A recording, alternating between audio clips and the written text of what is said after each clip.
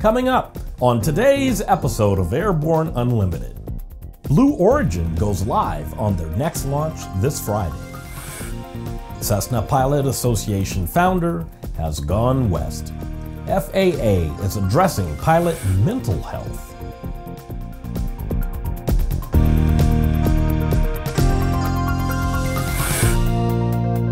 Hello. I'm Christopher C. Odom. It's June 15th, 2016, and this is Airborne Unlimited. When Blue Origin launches the new Shepard suborbital rocket for the fourth time on Friday, you can watch it live. And according to GeekWire, that's a change for the space company founded by Amazon billionaire Jeff Bezos. Compared to the other companies, can you say SpaceX, Bezos has kept his launch attempts out of the public spotlight until after the fact. But this shift may indicate that Blue Origin is becoming more comfortable with sharing its successes and potential failures with the world in real time. One aspect of Friday's launch is the intentional failure of one of the 3 parachutes used to recover the payload section of the spacecraft. The capsule will land under 2 good parachutes and use a retro rocket system just before landing to cushion the return to Earth if all goes according to plan. This is going to be exciting to watch. The Cessna Pilots Association has notified ANN that John Frank, CPA co-owner and founder, passed away on Thursday, June 9th, at his home in Santa Maria, California.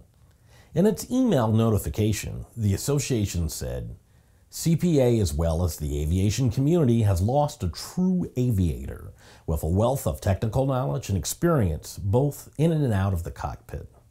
According to the CPA website, Frank, one of the founders and executive director of Cessna Pilots Association, was a 15,000-hour-plus pilot, as well as an A&P mechanic with inspection authorization. He was widely recognized as one of the foremost experts on Cessna aircraft. Frank had given seminars worldwide about Cessna aircraft and had consulted with the FAA and other government agencies. In addition, he is the author of 3 extremely popular buyer's guides on Cessna aircraft. He founded the Cessna Pilots Association in 1984. We at ANN express our sincere condolences to John Frank's family. After the break, FAA and airlines look at pilot mental health issues.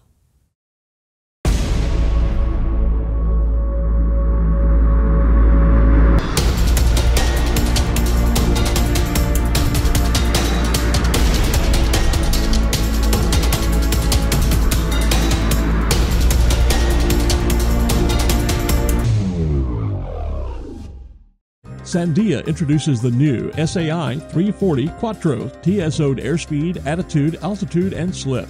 With integral backup battery, safety never looked so good. See it now at www.sandel.aero. Welcome back. If you'd like to be a supporter of Airborne Unlimited, send an email to jim@aero-news.net. The FAA is working with commercial airlines and pilot unions to improve mental health evaluations and encourage voluntary reporting of pilot mental health issues. Certain medical conditions, such as psychosis, bipolar disorder, and severe personality disorder, automatically disqualify a pilot from obtaining an FAA medical certificate. However, many pilots have conditions that are treatable, and several U.S. airlines already have programs that provide pilots with a path to report their condition, be treated for it, and return to the cockpit once the FAA has determined it is safe to do so. An aviation rulemaking committee comprised of aviation and medical experts has made many recommendations about the pilot medical fitness. These recommendations include that the FAA work with airlines over the next year as they develop programs to reduce the stigma around mental health issues. And the FAA will also issue guidance to airlines to promote the best practices about pilot support programs for mental health issues. The committee experts did not recommend routine psychological testing because there was no convincing evidence that it would improve safety. With some 2,000 Aero-TV programs webcast to cyberspace, Sometimes it can be fun to look back and enjoy some of the places we've seen, the flyers we've met, and the planes we've flown. Here's a look at one of our favorite Aero-TV classic episodes. Avilon was a system that we conceived of a number of years ago, have been working on, and we are trying to improve the safety and efficiency of a flight deck as we go into the next 5 to 10 years of change of airspace with NextGen. Sandel's Avilon program for the KingAir is an example of engineering that approaches the avionics upgrade and the installation as a conjoined package. This video shows some fascinating innovation that could be applied to more than the KingAir. After these messages, the Air Show isn't the only show at EAA AirVenture. Redbird Flight Simulations is dedicated to revolutionizing flight training by designing, manufacturing, and delivering affordable and innovative flight training technologies. Each Redbird device is designed to enhance the training experience for pilots of all levels, from student to ATP. Redbird is quickly becoming the industry standard for flight training. Since Redbird introduced its revolutionary FMX in 2007, colleges, universities, and flight training operations around the world have integrated Redbird products into their curriculum. It's time to discover what Redbird can do for you. Join the migration. Concorde's recombinant gas RG series sealed battery technology produces a high-performance battery with the advantages of being pre-tested and fully charged at the factory. Find out more about Concorde's entire line of batteries at www.concordebattery.com. Concorde, the heart of your aircraft.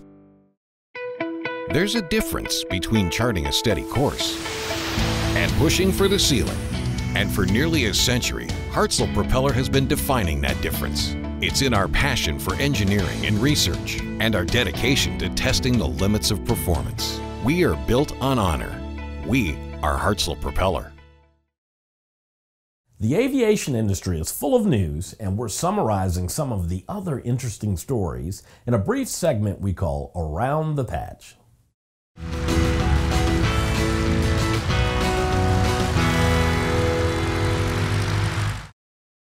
We all know the air shows at EAA AirVenture are always great, but there's another show that provides a relaxing evening in the shade. It's called The Theater in the Woods, and EAA has released a fascinating schedule of subjects and entertainment. The FAA has proposed a $350,000 civil penalty against Amazon.com for allegedly violating the hazardous materials regulations. The FAA alleges that Amazon offered to UPS a package containing a 1-gallon container of Amazing Liquid Fire, a corrosive drain cleaner for air transportation. An airworthiness directive has been issued for aircraft equipped with what is commonly referred to as the Rotax 912A series engine. The AD has to do with the design change of the cylinder head temperature sensor without the correct model or identification numbers. A Chinese consortium has ordered 100 Airbus H-135 light twin helicopters, becoming China's first customer to form an industrial partnership to launch an H-135 final assembly line in China. The H-135 has gained popularity in China recently, performing various parapublic missions. The Academy of Model Aeronautics has released an updated analysis of the FAA's drone data. The analysis shows a decrease in the month-to-month reports of drone sightings by manned aircraft. Only 3.3% of reports specifically indicated a near miss or close call. Well, that's it for today's trip around the patch. Now let's move on to the rest of the news. At EAA AirVenture 2014, a Zenith CH-750 was built with the help of numerous volunteers during the week of the event.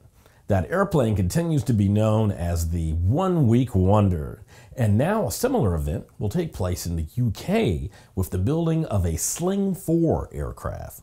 According to the Light Airplane Association website, volunteers and representatives of the kit manufacturer, the airplane factory, are set to build an aircraft from a kit in 7 days before and during the association rally in Northamptonshire, being held on September 2nd through the 4th.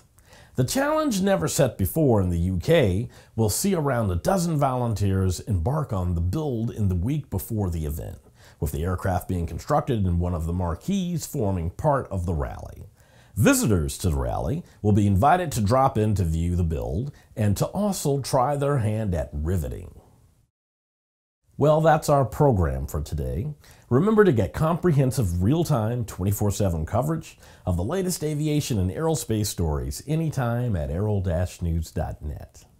Airborne Unlimited is streamed daily, Monday through Friday, with additional breaking news bulletins for important stories that fall outside of our normal deadlines. Please join us and a growing roster of over 100 outstanding industry associations and organizations every weekday for the best in aviation and aerospace news. From the staff of the Aero-News Network, the aviation world's most comprehensive news and information resource, I believe I can fly.